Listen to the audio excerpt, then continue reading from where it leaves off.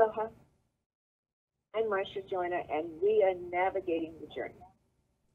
And as you know, everybody everywhere is talking about the coronavirus and the do's and the don'ts and the wash your hands and all. However,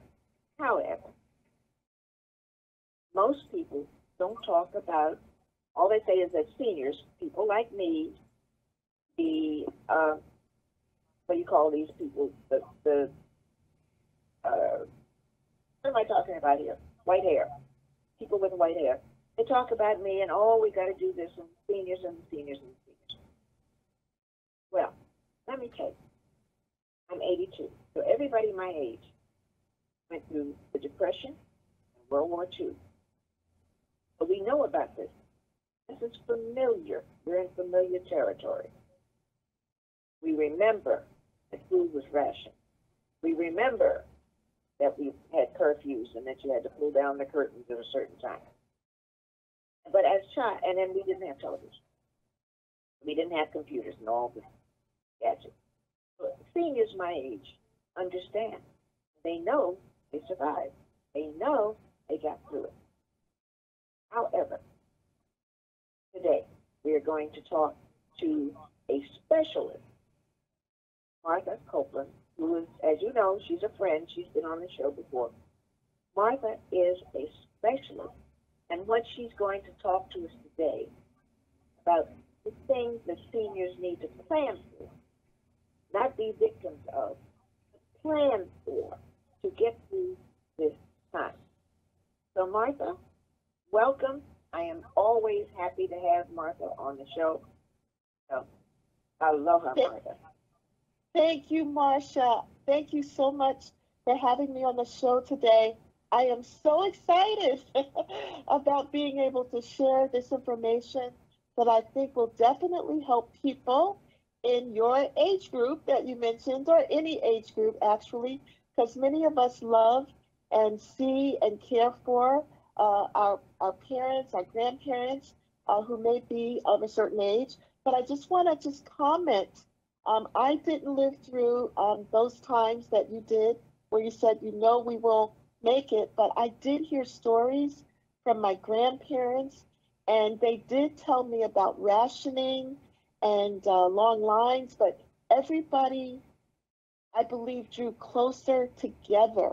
And there was much, much more sharing, and people who had a lot of sympathy and for one another. So anyway, with that, I'm hoping to share some interesting things to help people during this crisis to understand there are some new programs that have been approved to help people who have Medicare and Medicaid. First, tell us what the difference is in Medicare and Medicaid. So many people get that confused. So what is Medicare? Absolutely. Medicare is the insurance program that if you've been working and contributing by paying your Social Security taxes or your Medicare taxes, when you reach that magical age of 65 or any age with certain disabilities, you qualify for Medicare insurance.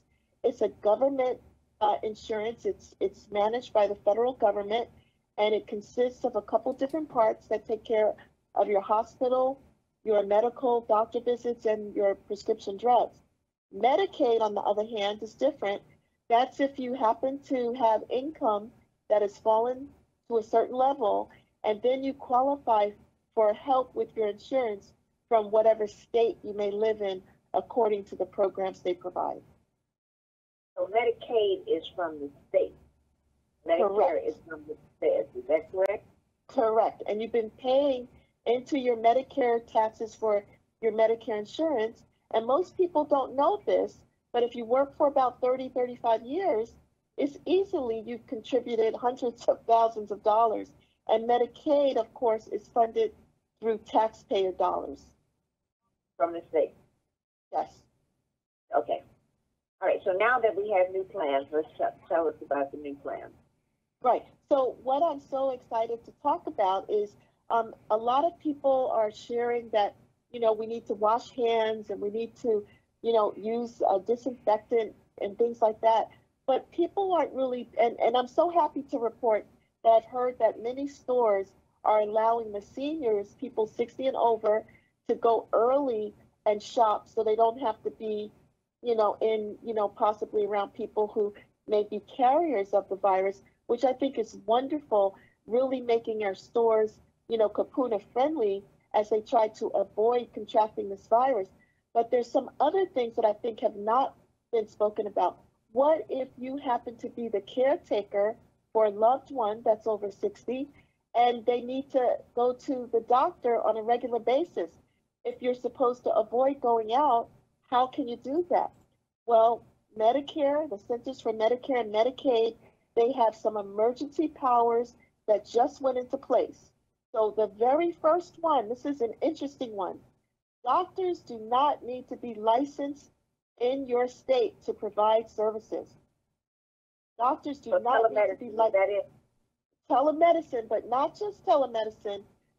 Telemedicine is, where you can see a doctor using the telephone or your smart device or an iPad or laptop or desktop. But typically you are restricted when you have insurance to use maybe doctors in a particular service area. So by allowing doctors who are not even licensed in your state to provide services, that allows you to have more access to doctors. So not just maybe doctors that would be available to you who are just licensed in the state of Hawaii, right? So maybe I want a doctor over at Stanford in California. So anyway, it looks like this ruling, doctors do not need to be licensed in your state to provide services. This is opening up more providers to be able to take care of us, because you can only imagine how if phone lines get tied up, if you can't reach one of the telemedicine doctors, well, that's great that Medicare and Medicaid will cover telemedicine, but what about access to doctors? So by lifting the rule that doctors need to be licensed in your home state, that's thrown out the window. So hopefully this will give more access. But I think that's astounding. I can't imagine that being lifted, right? That is wonderful. Yes, that is and then, absolutely wonderful. And yes. then, Marsha, this is another one I get all the time. People tell me, oh, Martha, when I transition to Medicare, I don't think doctors like to take Medicare. Nobody will take me. I can't find a doctor. So another emergency ruling from Medicare, doctors who may have been enrolled as Medicare doctors but decided, whatever reason, not to take Medicare or to let their registration lapse, they are allowing them to immediately re-enroll for the temporary authorization to be able to bill Medicare for services. They're also waiving the application fee. Normally, somebody has to do a site visit. They're waiving the site visit. They're waiving the application fee. And on a temporary basis, they will re-enroll that doctor or medical provider into the Medicare program so they can bill. Now, okay, let's do this really slowly. So everybody, so this is important. This is very important. Let's do that again. Now, okay, if I say, Martha, my doctor that I like doesn't take Medicare, so what do I do? Now, so if that doctor is willing, that doctor can apply for a temporary authorization to be able to bill Medicare without the normal credentialing process, which includes an application fee, a site visit, and I'll also say criminal check. But all of that is waived, and that doctor will be able to get a temporary authorization to bill Medicare. Okay, so does the doctor know that, or do I have to tell him that? This is all brand new. I think you might have to tell the doctor because this is brand new. But if they were to check, they would find out that this is in place. This is an emergency measure specifically for folks who are on Medicare. Wonderful. Great. Mm-hmm. Mm-hmm. Oh, that is fabulous. And it doesn't stop there. This is just, I'm so excited.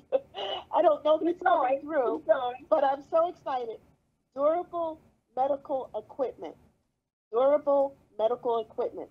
That's your wheelchairs, your walkers, your canes, things that you need, maybe a hospital bed, things that you can normally get with your doctor's prescription through durable medical equipment providers.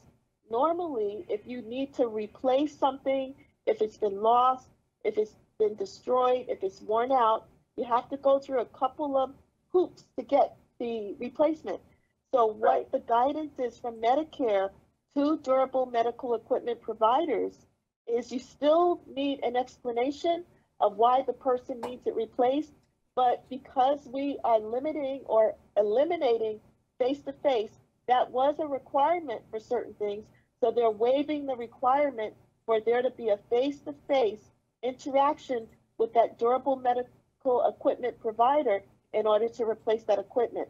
So again, if you need a replacement, something's worn out, they want you to feel free to contact the durable medical equipment provider, and you still have to have an explanation as to what happened to this particular device you used. But the durable medical equipment providers are being told, go ahead and provide it. Don't require the person to come down and do a face-to-face and explain. So I think that's huge. That is wonderful. That is exciting. That is huge. But there's more. Okay. I mean, I'm so happy. There's so much negative news, and there's so many people who are panicking, and I guess the news constantly is making us more panicky. I have people calling me. I'm generally very calm. I'm starting to get panicky because I'm concerned about people. This is really exciting. This is really exciting. Right, and my panic is not. I mean, I just have faith, but I'm concerned about people trying to go to get this COVID-19 test, and they wait for hours and then are turned away. And I don't. That's what I'm trying to tell people.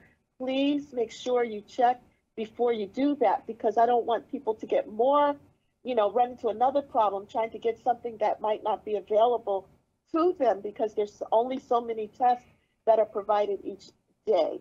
So anyway, but let's talk about why, real quick, why would I, just because I'm old doesn't mean that I need to get a test. So why should, what's as a senior, just because they're scaring us to death, but as a senior, why should I get a test if I'm fine? I don't have the sniffles. I don't have a fever. I've had all my pneumonia shots, all of the things. Do I still have to go be tested? Well, exactly. I think that people are believing that they want to rule out whether or not they have it. But the bottom line is, even if you were tested, you still have to practice washing your hands, not traveling, not taking cruises. Even if you find out you are, positive, if you don't have any symptoms, there'll be not a whole lot for you to do. So I think it's more important for people to understand, if you wait on a line for 3 hours and you get turned away, did you put yourself in harm's way where maybe there was no harm? So we don't want to do more harm to ourselves by, panicking and thinking that we have to do something that may not be necessary. We are hearing that a number of, basketball players are testing positive, not showing symptoms, but testing positive. So they just have to sit and wait, So you seek care when, you have a temperature, shortness of breath, dry cough. There are some specific things that you need to do. Now, just so everyone knows, if you haven't heard, the temperature that you need in order to, along with the other symptoms, for your doctor to be able to order a test for you is 99.6. Why am I pointing this out? It's yes, they did drop it. It was 100 and something. I had a friend, and she stood on line for 4 hours, and her temperature was 99.4, so she didn't get the test. So 99.6, and it changes all the time, but 99.6. Okay. So So very now, important. should I call first before I go? Should I call if I'm Absolutely. going to my regular doctor or to urgent care, which has the drive-through? Do I call Absolutely. first? You have to call first because you can go if you show up without an order, no one has prescribed it. As far as I know, there's no way you'll be tested if you just say, I want to test. It's not working that way. So it's very important to reach out to a provider. That's why I'm so excited about the telemedicine. If you're able to, Medicare says they'll pay. So if you're able to get a physician through telemedicine, then you may be able to get an order for a test. And then you still have to call, but at least you show up with the doctor's prescription for ordering the COVID-19 test for you. Okay, so you must have a doctor's prescription or okay to get the Order, test. yes, correct. That's correct. You can't just show up. Correct. If the some doctor has to say, Right. I think that you maybe this would be good for you. Yes. Right, and even if it's a doctor, if you show up and you're able to be seen, so yes, if even if it's not your own doctor, if a doctor decides that you should have the test, you have the test. But it's not you deciding that you want the test. That's not how it's going to work. Yeah. Okay. Good. You got to have symptoms, and you got to have a professional, triage you and make that determination. So the other thing that I'm really super, super excited about, okay, we already talked about the doctors do not need to be licensed in the state. There's a way for them to get a temporary authorization to bill Medicare if they're not a Medicare provider. So this next one is a real doozy. Normally, when you are needing skilled nursing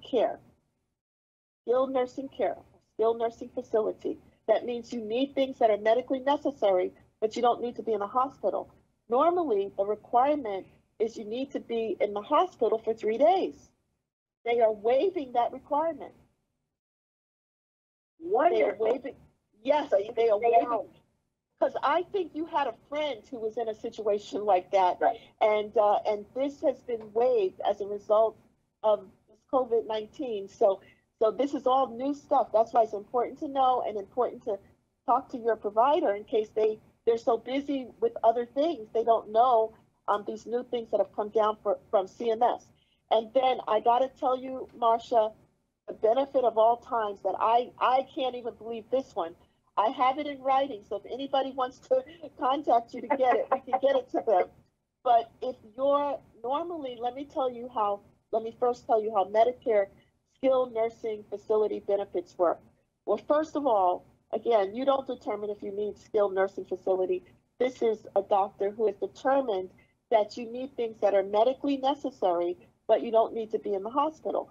So Medicare typically covers 100 days per benefit period. So a skilled nursing facility benefit doesn't go on forever and ever. It's 100 days, okay? 100 days if you have original Medicare and even in many Medicare Advantage plans. Some other plans will give you a couple more days, but 100 days is the Medicare benefit. Now, if you exhaust those 100 days, say 101, you're out of pocket if you feel you still need to stay at skilled nursing. And how do I know this is true? Marsha, I have a doctor right now. Her husband exhausted his 100 skilled nursing facility days. She thought he needed more. She's paying $22,000 a month, because he exhausted his days. So how do you get a new Medicare benefit period? Well, after you have been in skilled nursing for 100 days, you need to be discharged or pay on your own. But to get that benefit to reset, you have to be discharged from a skilled nursing facility for 60 consecutive days. Oh, dear. 60 consecutive days. And then prior to this new change I just mentioned, you normally would need to be in the hospital again for 3 days before you get that new benefit period. But as a result of, again, Centers for Medicare and Medicaid, I'm so impressed with these emergency measures specifically for Medicare and Medicaid beneficiaries. if you have recently exhausted your skilled nursing facility benefit, they are going to allow you to start a new benefit period without the wait. Oh, great. So you don't have to move, you don't have to be discharged. You don't have to move. Right. So the reason I was so excited about today is because people are talking about, you know, if you have a mask, wear a mask, get your disinfectant, wash your hands. But what about a loved one that's in a skilled nursing facility and they're coming up on their 100th day? You've been told that your loved one must be discharged or you pay 100%. Not allowed. It's being waived. It's being waived. So they are allowing a new benefit period. But because and I got to tell you, we've got to all be very thankful for our frontline healthcare professionals, social workers, everyone. We have to be so thankful for them. But they have been so deep in the trenches, they may not know about these rules. So if anybody does run into a problem, they hit up against the wall, their person is being discharged in the midst of this whole COVID-19 crisis, now they can go back and say, check the rule. Medicare just introduced an emergency measure that the benefits don't exhaust at 100 days. You will continue to allow them to have a new benefit period of 100 days. Again, it has to be. Now, is this online? So, I'm sorry, is this online so everybody, if they say, well, I heard Martha say, so is this online that they can download it, walk in with it in their hand? Absolutely. I know it. Yes, I know it almost sounds too good to be true. You should have seen me reading it. But it's on the CMS, Center for Medicare and Medicaid. It's on the CMS website. So it's called COVID-19 Emergency Declaration Healthcare Providers Fact Sheet. COVID-19 Emergency Declaration. That is fabulous. It is just so fabulous. Yes. This is wonderful because the people in this category, my silver tsunami category, have paid into this system for years, absolutely years, and to be penalized at this age is cruel. Yes, and especially during this crisis, everybody's speaking to things that, who's speaking to people who has a loved one about to be up against the 100-day, benefit period under Medicare for skilled nursing. What about somebody who has a worn-out wheelchair? So look at these things that they can get now. So with knowledge comes power. So they have the power to get our loved ones these very vital services at such a time as this. This is really fabulous. I'm so excited to talk to you.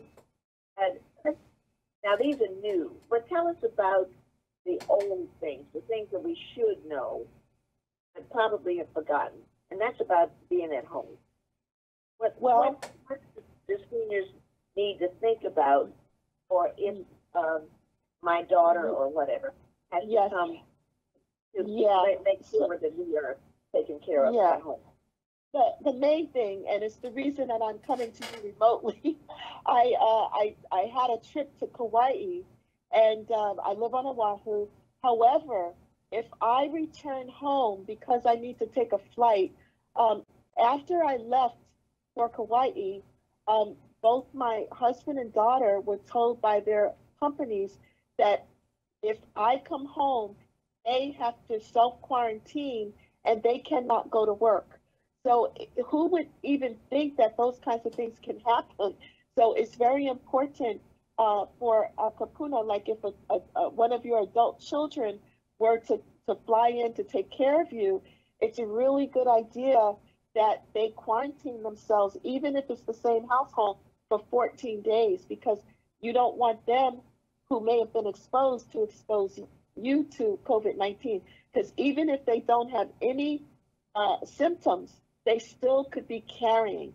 So what you want to do, we want our loved ones, we love them, we want people to come to help us out, but make sure you quarantine for 14 days. And you can quarantine in the home, you just, make sure that you're not using the common bathroom, and some of the common rooms, just for 14 days.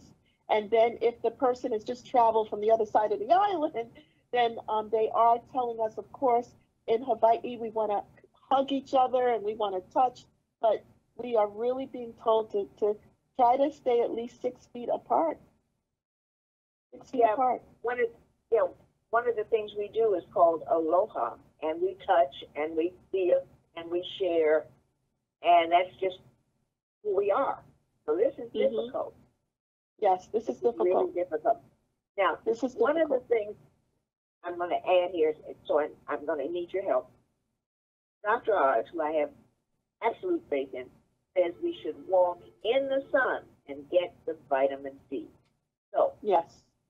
Okay, so now if I am the caregiver and I need to take this person out so that they get vitamin D in the sun for 10, 15 minutes, whatever.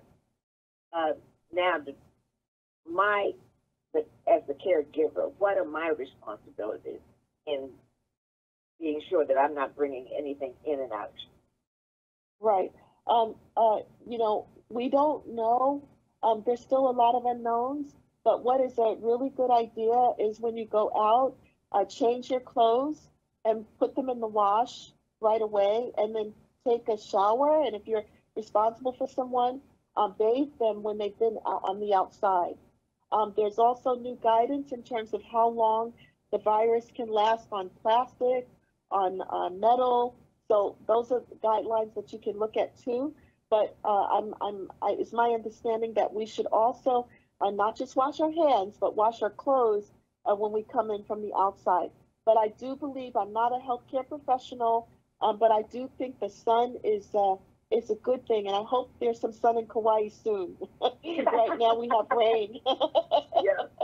But like I said, I have faith, because one of the reasons I think, and I'm not a professional either, but I think that certain climates are not as affected by this virus. If you look at the world map and you'll see them, there's an area there, and it's because we get sun. Right. Right. Yep. There's certain areas on that map, the world map, which is scary as hell when you look at all the places that are affected.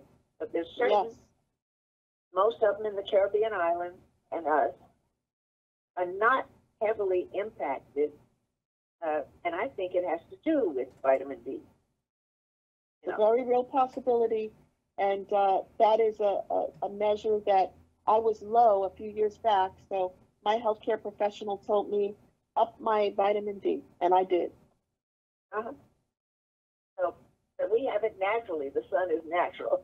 Yeah. Yes, so, the sun is natural. Now, I did make an appointment to go tomorrow morning at 5 o'clock to Foodland, because they from 5 to 6 a.m. tomorrow morning, especially this season. But now, when you hear people hoarding, but what about medications for seniors that are shut in? I heard one place delivers, but medicine. Do they really need to stock up for 90 days? Can they just do a regular? Seniors should do the 90 days. They should reach out to have their doctor call the pharmacy for a mail order, so they can either get it through the mail or get it delivered. Absolutely, you should do the medications for 90 days. And a couple reasons. We don't know that we're going to start to see shortages of medication. So it's not so much that you're hoarding, or you think this won't resolve. Even if it resolved in a month, there may be shortages. And you mentioned when you started the show that you remember shortages. The only shortage I remember is the oil shortage in the 70s, but I don't go back before that. So what if there's shortages? So if you get your medication, again, we want to keep everybody calm and at peace.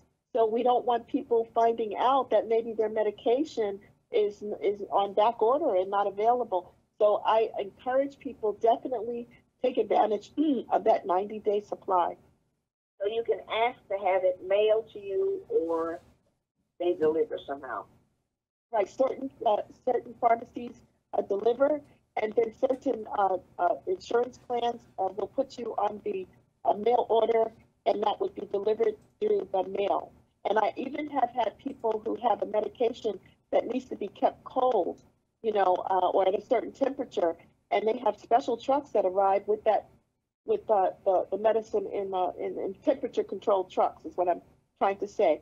So I encourage people to take advantage of all of those things. Absolutely. Well, is there anything in your mind, any special new thing that we absolutely need to know, that we need to repeat so people really understand in the few minutes we have left? Marsha, I think that people should remember to continue to hydrate. It's my understanding that a dry mouth is not good for, any kind of virus, that you should hydrate, make sure you're drinking your fluids, make sure that you're flushing this stuff out, make sure you're breathing deeply, be calm, take the deep breaths so you can expel anything that might not belong. Just try to expel it out of your system. And I believe in prayer. So I've been sending prayers to folks, letting them know that there's like you said at the beginning, this too shall pass. We'll get through this. Hopefully we'll find that we have friends that we never knew we had. And some people we thought we could count on might not be well enough to take care of us. So we may find ourselves with new friends. And I'm thankful, Marsha, that you are my friend. And thank you for allowing me to be on the show today. I really wanted to give this information to my Ohana. Well, this is a real pleasure to have this. And I got to give kudos to ThinkTech. All day, all of the shows have been dedicated to the coronavirus and different aspects. And so this is a very special part, because I haven't heard anybody talk about in depth about this, and especially about the new things that Medicare and Medicaid are doing. And instead, they're scaring old folks to death. So I'm glad that you put it at ease, making seniors feel cherished and wanted, because we have come a long way across the miles, Oh, yes, absolutely. So this is wonderful. Absolutely wonderful. And thank you. Thank you so much for spending this time with us. And of course, we'll come back, because we always have more to talk about. This thing is moving so fast. Yes, it is. Whole worldwide pandemic is moving so fast that by the time next week we'll have something new to talk about. Yes, and my eye is on the prize. I'm keeping track of everything for our Medicare, Medicaid community. Listen, before we go, do you have a contact number that you would like to give out so people can call you? Or Sure. I have a toll-free number that people can call, because I'm getting a lot of calls. That number is 800-226-3660. That's 800-226-3660. And I will call people back. My receptionist takes the call, and I call back. Oh, wonderful. And so you are so easy to talk to, so they shouldn't be afraid to call you. No, I love this stuff. It actually makes my day when I have an opportunity to share anything about Medicare and Medicaid that can make people's lives easier. It makes my day. So it makes me smile.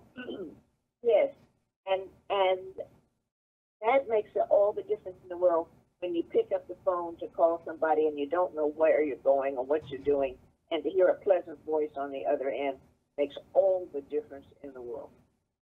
Exactly. Yeah. And that's what I love. It's just conversational. It's just friends. We're just friends. Yes. So we have 1 minute left. So repeat the contact number, please. Sure. People can reach me at 800-226-3660. That's 800-226-3660. 3660. Martha, thank you. As always, it's a pleasure spending this time with you. Stay dry over there in Kauai. We just got sun over here, so, you know. Okay, I hope to be back soon. Okay. Okay. Aloha. Aloha. And we will see you next time. Stay safe.